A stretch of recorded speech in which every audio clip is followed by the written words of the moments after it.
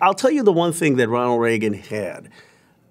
When he gave the speech that if you go to Japan, you as an immigrant, you can't be Japanese, and if you go to France, you can't be French. My parents came here as immigrants. Yeah. I was born here in Philadelphia in 1976. My wife often jokes saying, you take credit for that, but you had nothing to do with your birthplace or year.